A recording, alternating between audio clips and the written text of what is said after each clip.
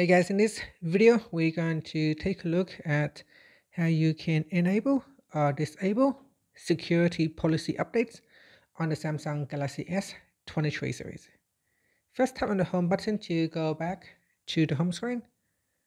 From the home screen, swipe down at the top, then tap on the settings icon. In the settings page, scroll down and tap on security and privacy. Next, we scroll down and in here tap on other security settings. After that, scroll down to the bottom and tap on security policy updates. Tap on the toggle button to switch it off or turn it on.